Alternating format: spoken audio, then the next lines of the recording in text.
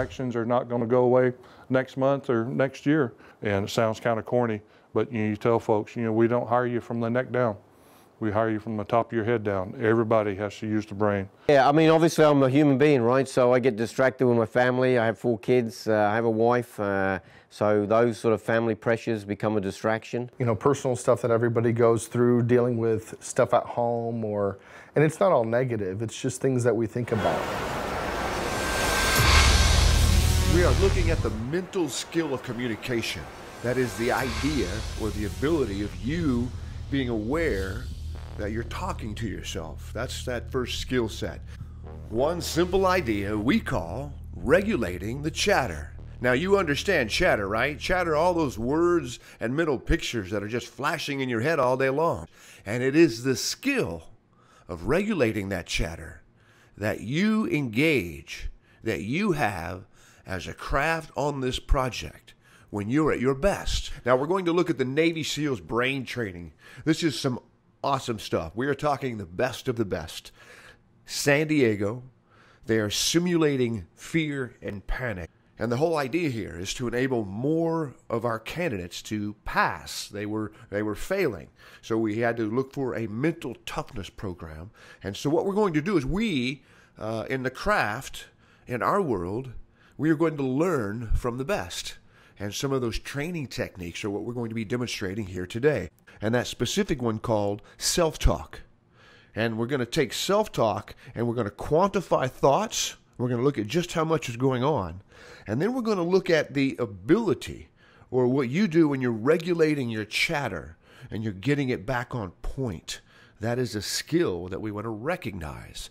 It's a tool that you have on your belt.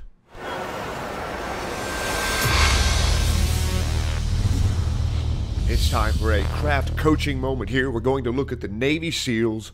Again, self-talk is what we're talking about. We are quantifying thought. Now, I'm going to set this clip up. You are hearing it from some of the experts in brain training. Let's hear what they have to say. The third technique, self-talk, helps focus the trainees' thoughts.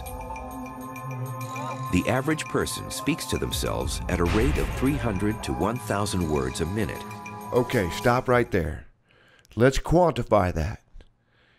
The science says that you and I, when we're going about our day here on this project, we have between 300 and 1,000 words or thoughts, or what we call chatter, every minute.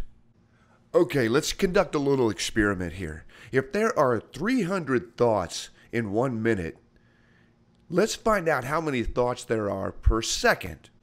So we divide 300, divide that by 60 seconds in a minute, and we get a total of 5 thoughts per second. Can you believe that? At any given time on your project here today, you're going to have at least 5 thoughts a second going on in that head of yours. That's chatter. Now let's go one more. 1,000 thoughts every minute, and we divide that by 60, and we get upwards of 15 thoughts every second when you're amped up or when you've got a lot going on.